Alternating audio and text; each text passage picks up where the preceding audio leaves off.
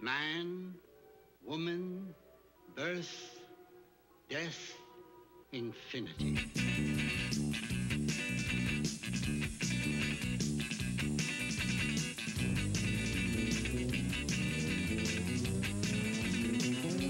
Good afternoon, and welcome to the Your Health television program here on AMP's Cable Channel 24 and on the internet at www.ampmedia.org. Join our rotating host and their informative guest live every Monday afternoon at 4 o'clock. The purpose of the Your Health television program is to help get, make, and keep listeners and viewers like you healthy. And now, ladies and gentlemen, on with the program. Welcome to the Your Health television program hosted by the Monterey County Health Department.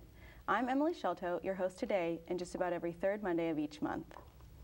When you see the flashing lights and hear the sirens of an oncoming ambulance, do you ever wonder what's going on inside? Who's in there and why? Is a life being saved right then and there? How are they saving a life? What special emergency medical techniques are they performing? Where are they going, and will they get there in time? Well, if you have ever wondered how this whole system works, from the time, for say, someone picks up the phone to call for help, to when medics arrive on scene and begin stabilizing patients, to their arrival and transfer to hospital care, then you are in the right place today. Today we'll be discussing the Monterey County Emergency Medical Services System as a kickoff to National EMS Week 2013. Emergency medical services are services providing out-of-hospital acute care and transport to definitive care to patients with illnesses and injuries believed to constitute a medical emergency. National Emergency Medical Services Week brings together local communities and medical personnel to publicize safety and honor the dedication of those who provide the day-to-day emergency life-saving services on medicine's front line. This year's theme of EMS Week is EMS, One Mission, One Team. So here today to talk more about the components of Monterey County's intricate emergency medical system are two local EMS team members who both have many years of exciting and insightful experience to share with us. So without further delay, I'd like to introduce my first guest to the program, Mr. Kirk Schmitt, Monterey County EMS Agency Director. Welcome, Kirk, and thank you for being here. Happy to be here, Emily. So Kirk, let's start off with the basics. What does it mean to be the EMS Director? Well, as EMS Director, I am in charge of the EMS agency for Monterey County, and our main role is to make sure that we have an effective, efficient system of delivery pre-hospital care where we connect patients to first responders, to ambulances, to hospitals, and make sure that it's an efficient system, that it works well, and that the care that's provided is as optimal as we can make it be. Okay, so that's a lot. There's a lot going on there. Certainly. What are some of the parts of the EMS system that you're referring to? Maybe you can talk about them in more detail. Sure. So for the EMS agency, what we do is we manage the providers. So we have first responders, we have EMTs, and we have paramedics within our system who all deliver pre-hospital care. So we make certain that we provide them with the guidance, the protocols, the procedures, so that they can provide the appropriate care at the level of training that they have. From that, then we also manage the ambulance services, and we have four main services, transport ambulance services in Monterey County. One is the county contract provider, American Medical Response, and I believe you'll be talking with one of their paramedics later on today. Mm-hmm. And then we also have three smaller ambulance services, one in Carmel Valley that's run by Monterey County Regional Fire Department, and then Fort Hunter and Leggett. So we make certain that they provide the transport capabilities in an appropriate way. And by the way, they're all advanced life support, all of our ambulance services, and I'll talk more about that in a little bit. And then from there, we also then manage how they're delivered into the emergency rooms. So all four of our hospitals all accept patients from our pre-hospital providers, our ambulance services. So we make certain that that the handoff to the ED care is appropriate and that the handoff is efficient. And along with that, and this seems to be running on a little bit, but there's a lot of things that go on here, is that We also have what we in EMS call time-critical events. And there's really essentially 4 time-critical events. Now, every emergency is time-critical, but these 4 have specific time, or these 4 areas have very specific time areas. So trauma is one that we have we label as a time-critical event. And so we manage the trauma system, which is a subset of our EMS system. Okay. We also have stroke. So those folks who are having those stroke events, we work with the hospitals and have designated 2 hospitals to be stroke centers, stroke treatment centers. And that's Community Hospital of Monterey Peninsula, CHOMP, and Salinas Valley Memorial Hospital. Then we also have STEMI, and now I'm going to pardon the pun, but in EMS we talk in acronyms quite a bit. Mm-hmm. So STEMI stands for ST, elevated myocardial infarction. Again, a very big word, or a very big set of words, but essentially heart attacks. Okay. So we designate 2 hospitals to provide direct treatment for our heart attack. Again, it's a time-critical event. We need to make certain that certain treatments occur inside the hospital as quickly as possible. So we've designated 2 hospitals, again, the same 2 hospitals, CHOMP and SVMH, as our STEMI centers. And I just spaced off what our last, I'll get back to our 4th time-critical event here. Okay, in the meantime, we both mentioned earlier pre-hospital care, and you mentioned pre-hospital care, and then you mentioned transport. Right. What exactly is pre-hospital care then? Certainly. So we have 3 levels of pre-hospital providers. We have a level that are called first responders who receive about roughly 60 hours of training. So they provide basic life support treatments. They have a limited skill set and a limited amount of tools, but we have, that's our first layer of first delivery of care. And then we have what are termed EMT ones, emergency medical technician ones. They're also BLS providers, but they have a level of training that's roughly 120 to 130 hours. So their skill set's a little bit more than the first responder. They also have a few more tools in their toolbox, if you will. And both of those are our BLS providers, or our basic life support providers. And then we have our highest level of pre-hospital providers, our paramedics. Paramedics are advanced life support, so they get roughly 1,100 to 1,300 hours of training. Oh. Their skill set, of course, is reflective of that, so it's quite a bit more. Their toolbox, if you will, is also much more. They're the ones who, if you go to those shows, watch those shows on TV where you see the IVs started and the medicines, the drugs pushed in and all of that, that's usually typically the paramedics. So that's our highest level of pre-hospital care. We also have another level that's within the pre-hospital system, which is our critical care transports, and that's managed by nurses. So RNs, registered nurses, who work on our ambulance in these critical care transports. Again, that's just another level of service, more tools in the toolbox, if you will, and it's part of our system. Okay, so where does pre-hospital care go down? Does it happen on scene in the ambulance, or while someone's being transported?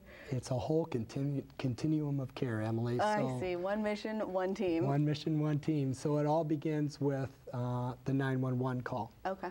So, and that's really, as using an analogy, that's really a tip of the spear. So our 911 center, our communications center, receives the call. They hear that it's a medical call.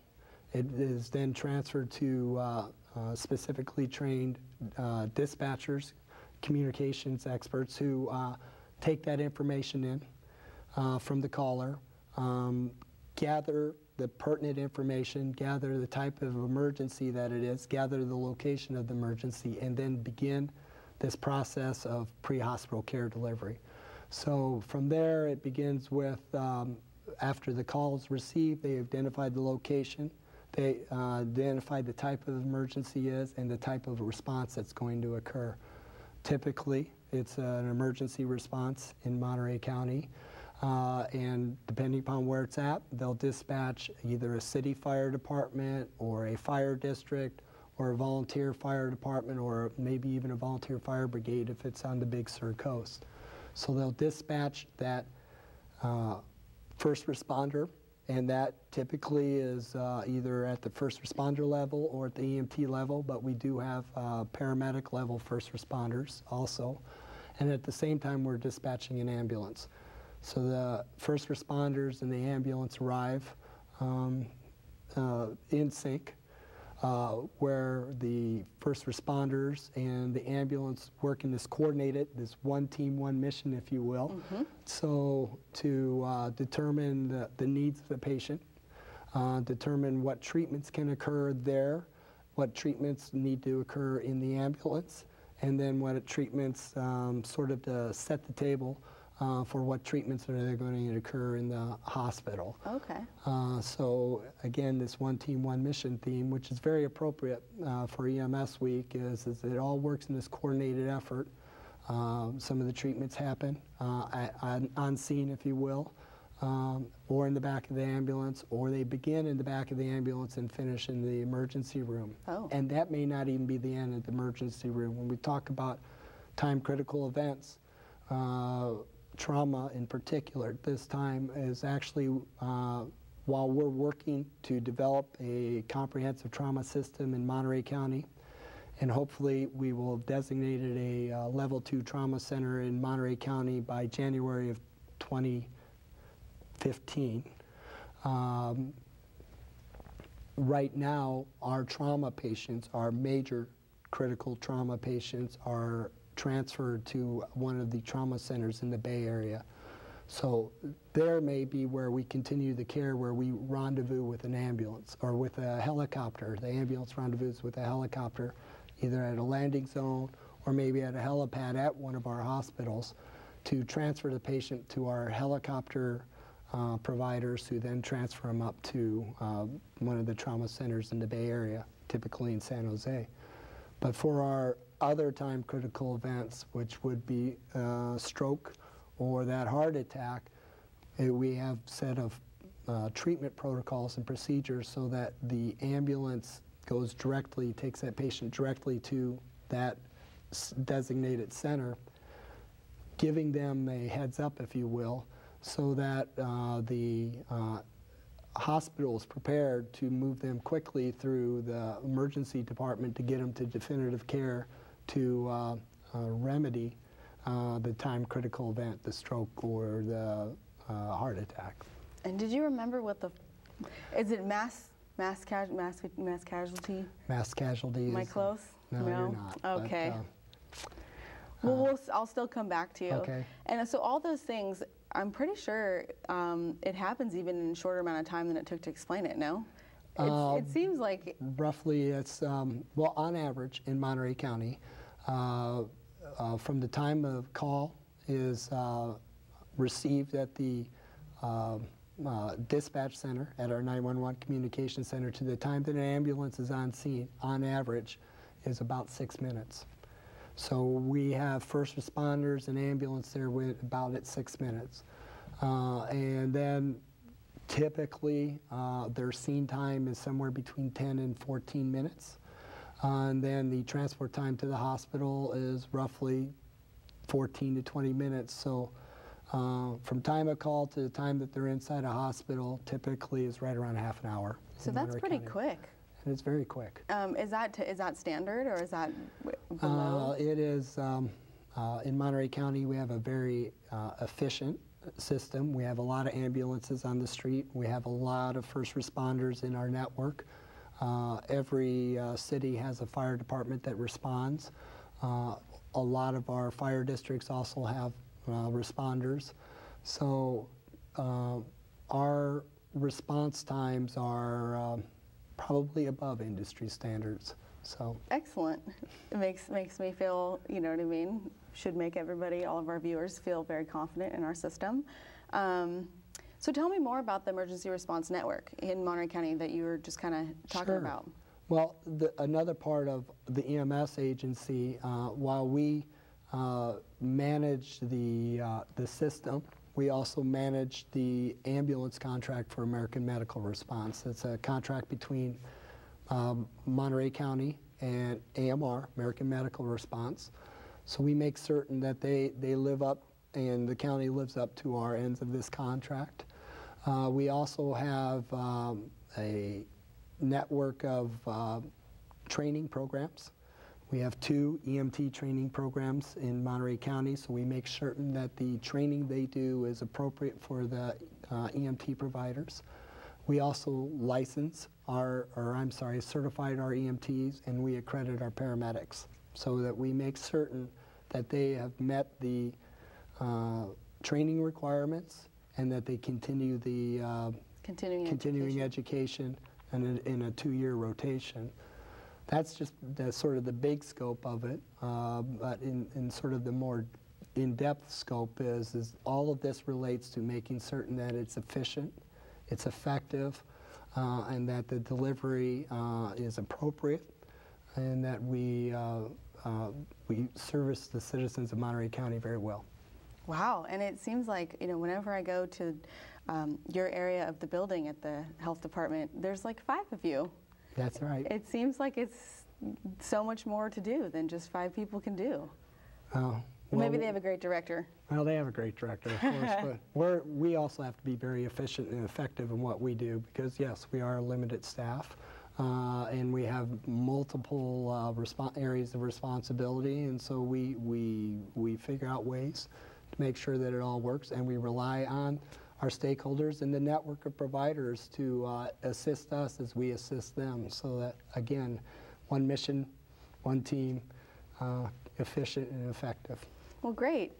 Unfortunately, we're about out of time for this segment, but if you'd like more information on anything you just heard, please visit the Monterey County Emergency Medical Services Agency on the web at www.mtyhd.org/EMS. That's www.mtyhd.org/EMS. Right now, we're going to take a short break, but don't touch that dial. We'll be back in just a moment with more of the Your Health television program.